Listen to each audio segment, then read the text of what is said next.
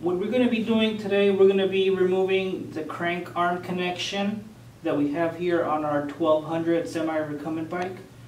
This video would actually be useful as well for the 1110 semi-foldable recumbent bike. And what we have here, we have our bike pretty much and set up to the point where we have the left crank here available. But this video would actually be useful for both sides, the left and the right. We will be demonstrating here how to remove the crank off this bicycle here. And we have here our Phillips head screwdriver with the multi-hex tool.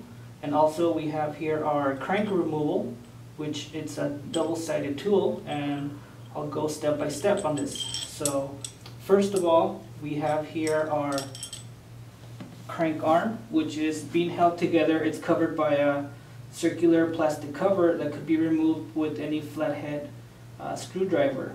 Or we have here provided a flat surface on our crank removal. So we just go ahead and take that off. So then we have the plastic cover off. Next we will have the silver socket wrench part on here, which we will go ahead and connect to the franging nut that's holding the crank arm together. We connect that together and we then unscrew that part till it comes off. So, okay.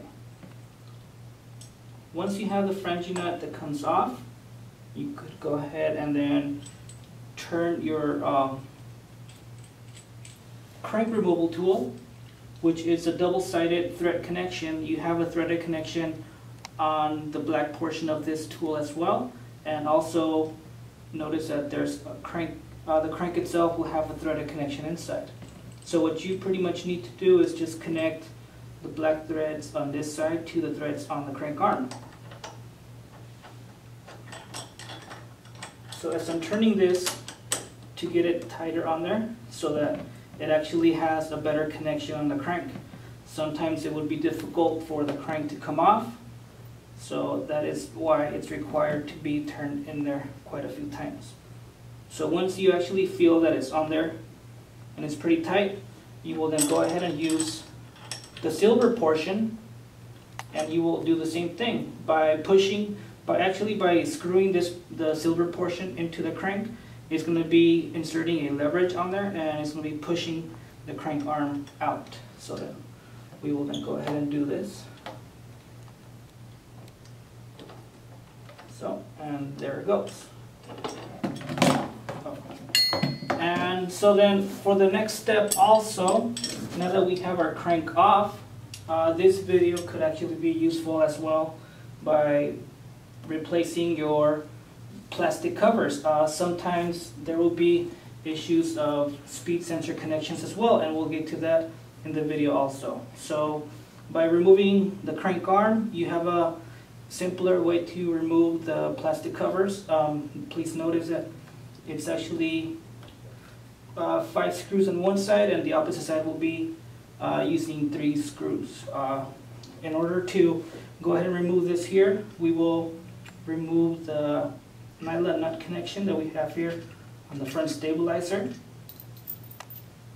Okay, and then this cover here was pretty much already disassembled by us, but I will show you how removing a couple other screws. Okay.